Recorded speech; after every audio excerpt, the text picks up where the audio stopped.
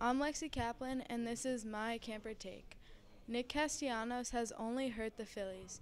He has had an awful season this year after signing his 5-year, $100 million deal, and he has shown no sign of improvement. Nick Castellanos is batting .250, and it's not like he has much power. He only has 8 home runs, and his OPS is 673, which is tied for 129th in the league. Nick Castellanos has arguably one of the worst defensive outfielders in the league, and he has cost big games for the Phillies. I'm Lexi Kaplan, and that is my camper take.